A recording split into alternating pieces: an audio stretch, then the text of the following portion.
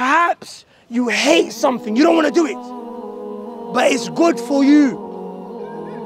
And perhaps you love something, but it's bad for you. The lesson that we take from here, my brothers, is that sometimes you're in a situation where you have to take the L. Maybe in business, someone's violating you, but you have to fulfill your contract. He didn't fulfill his, but you have to fulfill yours. Maybe it's in marriage.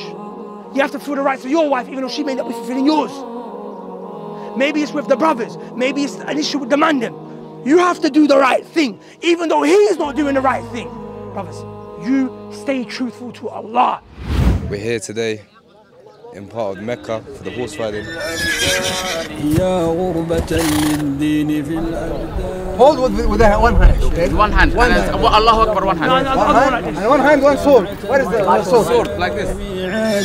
فتعيق عن حلو الكرى أجفاني مما أرى من غربة ونكاية في الدين من جهل ومن عدوان. That's a mad thing.